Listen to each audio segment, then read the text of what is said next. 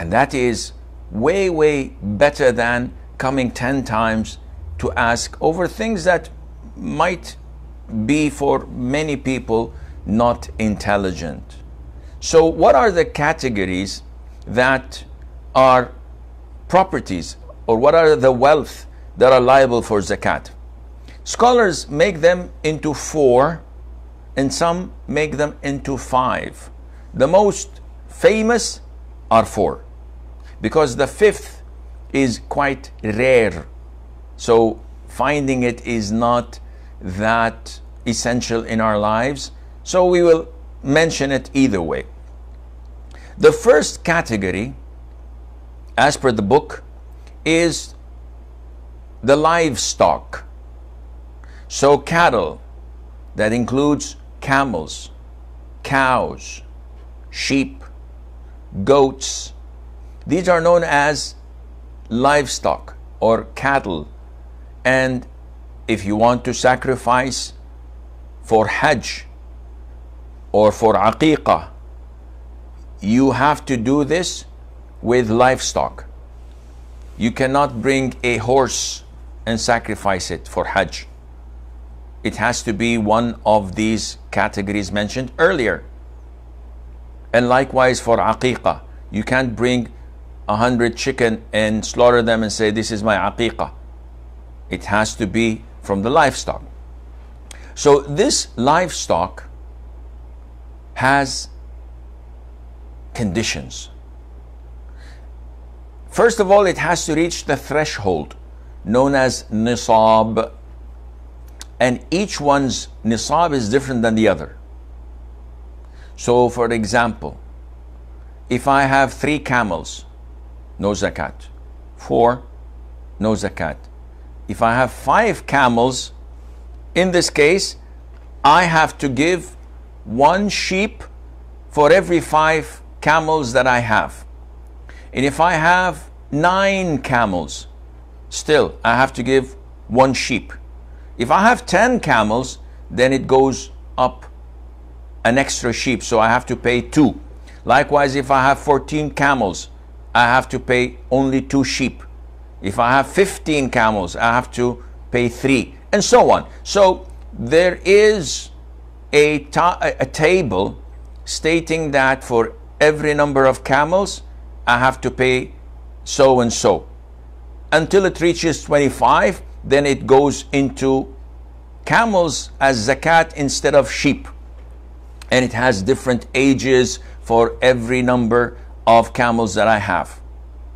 As for cows, the minimum, the threshold is 30 cows.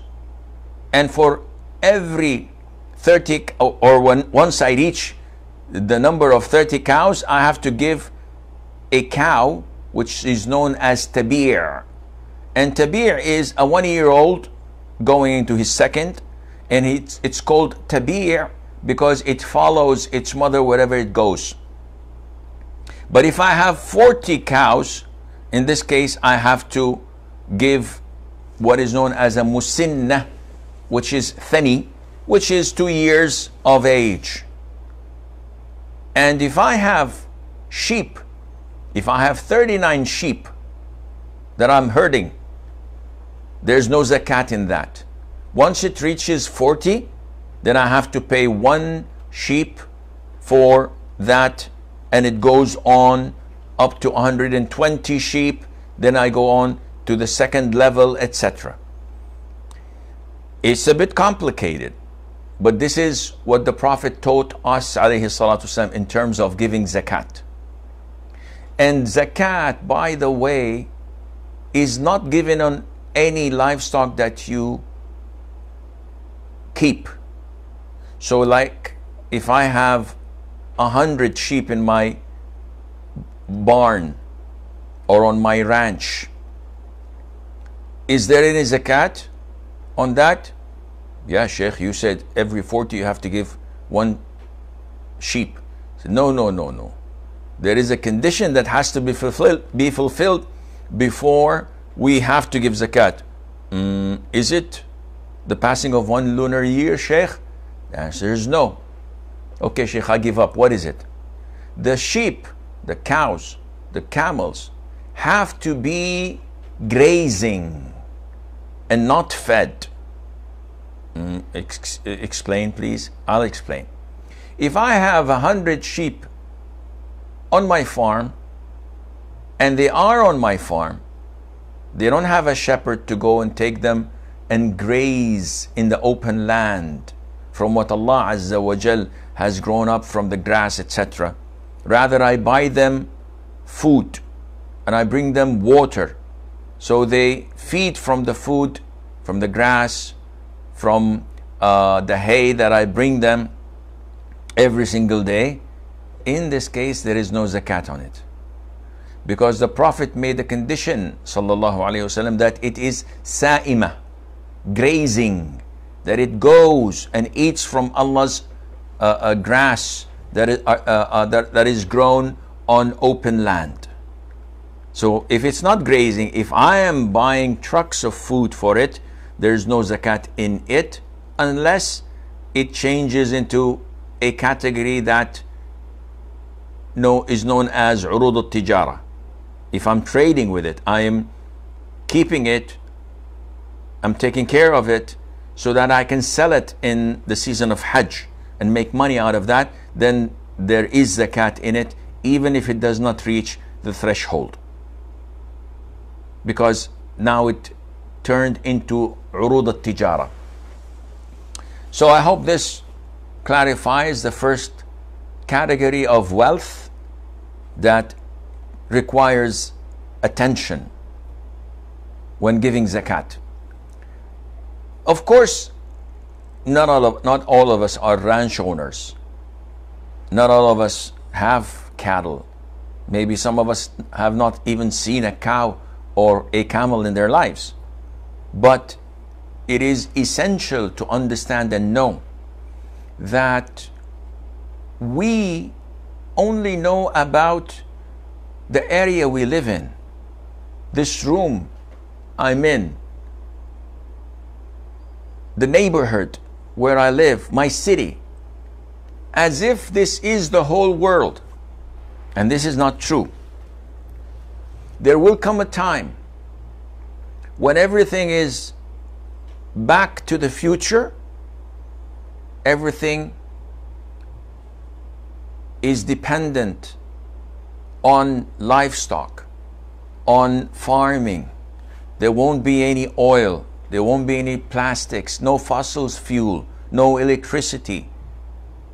All these things we've been enjoying for the past 2 centuries maybe. But before that and after that, things will go back to its nature. So there will be a time where people's wealth are not measured in billions of dollars or stocks or property, but it would be measured by livestock. And this is why it is important to study it, to understand it, because inevitably it's going to come back one day. The second category of zakatable wealth is gold and silver and what takes their role, such as banknotes or currencies. So the verses in the Quran, as in chapter 9, of hoarding gold and silver and how it would become a means of torment to those who hoard it, it's clear. The ahadith, it also is clear, and you can go through this section and read the ayat and read the ahadith in it, where you can find that this is referring to the issue of gold and silver and whatever counts as them.